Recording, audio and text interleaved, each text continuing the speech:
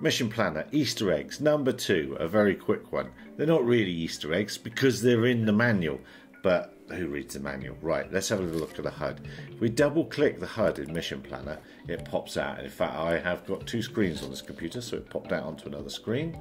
So there is the HUD. So you could have it on another monitor. If you wanted to have it on another monitor, make a bigger map, do whatever else with the other one. You will have noticed, may have noticed that I have, let's make it a little bit bigger. I have put sonar and throttle in mind. I put sonar and throttle in mind for the Chronoplan flights I did just to monitor how efficiencies were going. How did I do that? I did that by right-clicking the HUD, user items, and this will bring up this list.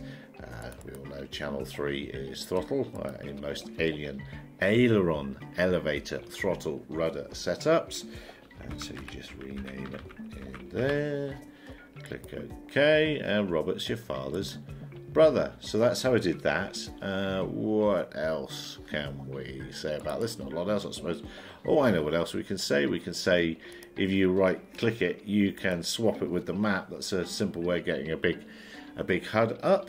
And oh, this bar on the right hand side, I'm just looking up to see, oh yeah, my mouse is showing this bar on the right hand side by the altitude bar.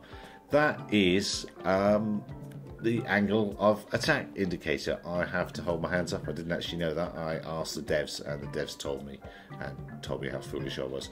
So that's an angle of attack indicator. In the green, your angle of attack is good.